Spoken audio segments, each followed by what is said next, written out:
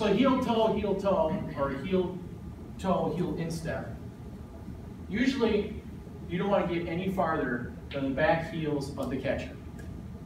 There we go. Your slot foot, so your foot on the batter's side, you never want to get farther than the back heel of that catcher. Why? Because you're too close. It's hard to open the gate. It will be hard to open the gate, and when you come set, you will bump that catcher.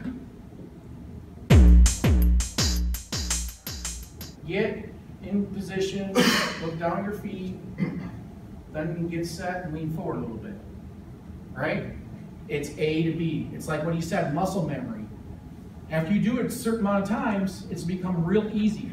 And the lock. Everybody needs at least something for a lock. Why? Yes. So it's the same position you stop every time.